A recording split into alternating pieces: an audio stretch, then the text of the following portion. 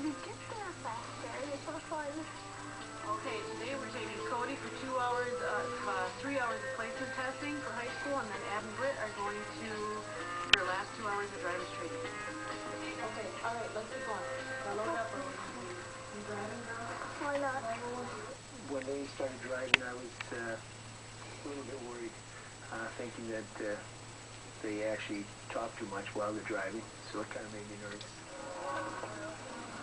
I have the concerns about them driving, and as any parent probably does when their child is in the car without them. I work in the emergency room, and I see many kids come in that the radio caused the accident or the fall on CD or the fall on cell phone. To me, I thought, there's 4 eyes now looking down that road to see if a car's coming, although there's been times before I still didn't see it. How you doing? You guys ready? Yeah. Scott Foley is charged with getting the girls ready for the state driver's license test. Today I'm working with the girls on parallel parking. Is probably one of the major things we're going to do, plus the 980-degree backup. It's their final lesson before they take their test on Tuesday. They're really pretty good. Their mom and dad have done a lot of work with them. They have to maneuver together, and one of the things that I noticed the first when we first went out was they were cutting their left turns a little bit. Okay, we're going to go out. For behind the wheel, we had to have 6 hours of driving with an instructor. We learned how to parallel park and 90-degree parking and everything. No, right down here by the cars. Between the 2 cars, we'll go. We'll make it a little tougher for you. A little further. All right. Put it in reverse. Hard to the right. You get to that 45-degree. All right, now straighten it. Hard the other way now. Hard as you can. Keep going, doing good. Super job. Excellent. Even better than last time. And then straighten it. Go up just a little bit. But how do Abby and Brittany actually coordinate driving between the 2 of them? Abby takes over the pedals and the shifter, and I take over and we both steer. We both steer, and I take over the blinker and the lights. We gotta go where we're going, so we know where we're going. So we know what turns we have to take. This verifies the fact they've completed their 6 hours, which is required by the state, and then Abby takes them. Abigail? Yeah, this card, along with your permit, you'll need. Okay.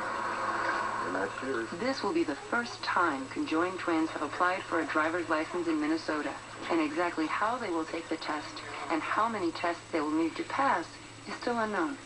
When it came to get their licensure, the big question I think in everybody's mind is, how are these girls going to drive? The state just asked me, is there any limitations that these girls would have? As the girls' physician since birth, Dr. Joy Westerdahl knows the twins' capabilities and physiology well. At 16, Abby and Brittany seem to be developing normally, but their yearly checkup is a time to keep track of any issues caused by their conjoinment.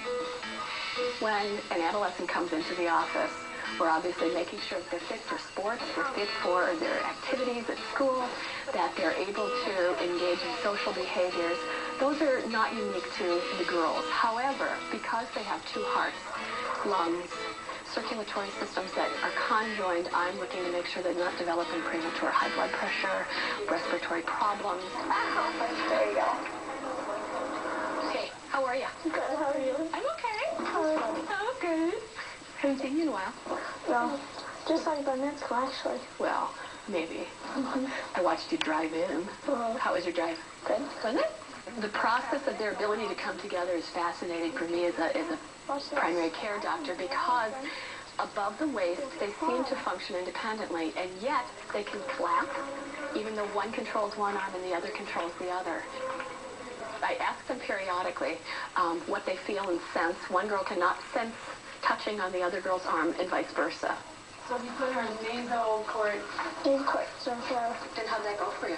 I thought it was good until I got side inspection. Oh, could you taste? As Abby and Brittany grow into young adults, Yeah. it's impossible not to wonder about their future. From questions about college and careers to deeper issues such as their health, future relationships. Could they become mothers? They do look good. I know. All right, Missy. Thank you. Okay. So this isn't the ear that's bugging you? Both were, but Yeah, they're a little waxy, but nothing serious. Let's go look at the other one. this one was one. This is the one that's been bugging. Have you been